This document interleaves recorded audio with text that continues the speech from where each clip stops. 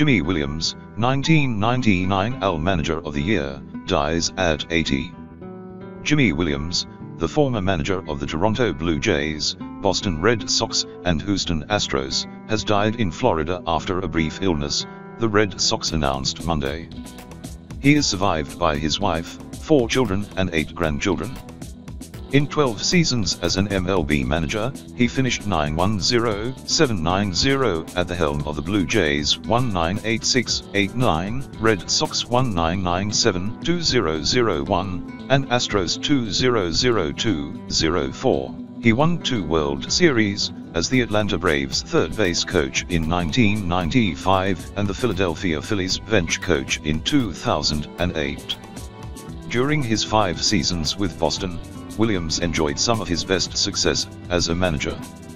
A year after finishing second in the American League Manager of Year voting, Williams won the award in 1999. This coincided with Boston's back-to-back trips to the postseason in 1998 and 1999.